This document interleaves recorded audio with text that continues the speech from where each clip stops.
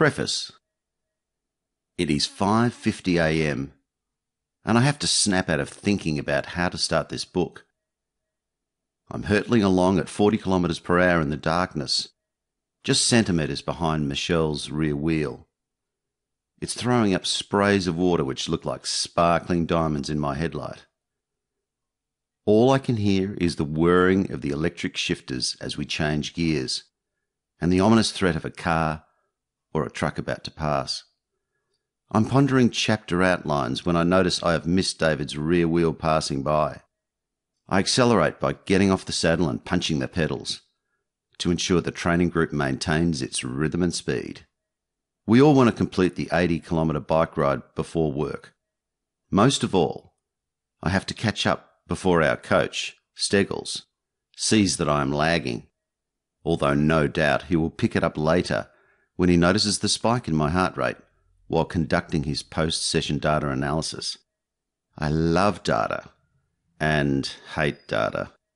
It can ruin a good story at coffee later when some smart aleck checks your results. When I'm cycling, rolling turns in what appears to be a well-rehearsed sequence with 20 other riders, I truly know I am alive. We have faith in each other and the world, wearing only a small amount of lycra for protection against the wind, the cold, and the workers in cars getting an early start. It is an honour to be here.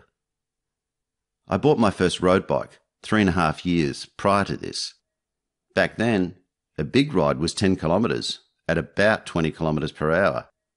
I'd have to desperately try to remember how to unclip my feet from the pedals when the traffic lights changed. In the years since, I have done criterium racing, road racing and time trial, and I have raced overseas and interstate. I have also fallen behind my cycling friends, described as getting dropped, more times than I can count, fallen off multiple times, been hit by a car, ran out of food and water, and learned how to shave my legs. That last one has given my wonderful wife Lisa and I another topic to battle over. Who used the last of the shaving cream? I have seen Tasmanian Richie Port on one of his 5, to date, wins up Wollonga Hill in Adelaide, an epic stage of the Tour Down Under. That was an experience right up there with being at the Melbourne Cricket Ground when your Australian Football League team wins the premiership, which I also experienced in 1993. Go Bombers! But don't worry, this is not a cycling book. This is a book about personal leadership, human potential, being your best, and achieving all you want out of this precious life we have been blessed with. That said, even in that cycling experience I recount at the beginning of this introduction, there are some key performance tips everyone can use right now, because success leaves clues for those willing to learn. Let's take a quick look. To achieve success and become what I call a possibility seeker, you need good coaching, someone who can help you pick up good habits fast so you don't have to undo bad habits slowly, like Coach David Sturt, Steggles. Like-minded people, a group of committed, passionate people who are heading in the same direction is a very powerful force and will encourage you to achieve your goals more quickly than if you go it alone. To stretch yourself. As the saying goes, if you're the best in your group, then you're in the wrong group. Accountability. Someone or something that will hold you accountable for results. To take action. Positive thinking is important, but positive doing through taking action will get you there further, faster. Data. Don't guess. Analyse and assess whether you are on track or off track, what you need to improve and what you can celebrate. Discipline. Getting out of bed at 5 a.m. to ride is not natural for most people, but it is necessary if you want to improve. This book will cover many aspects of business life.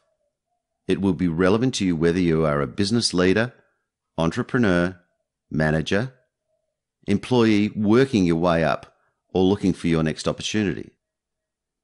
I have experienced all of these roles and will bring my experience to you as best as I can. I have one caveat. I am still on my journey too. I am learning, changing and growing, and possess the very human trait of seeing the world not as it is, but as I think it is. But as a possibility seeker, I am consistently curious, constantly evolving, and open to new opportunities. This book, unlike my previous books, has been written during the amazing era of social media, which means we can connect and talk about the art of the possible so much more easily. Look me up via my Art of the Possible podcast and social media channels and tell me your story. I want to know what great ideas and dreams you have, what you have done, and what you are aiming for in the future of this journey called life, so that we can all improve and learn together. Rob Hartnett, robhartnett.com, @RobHartnett.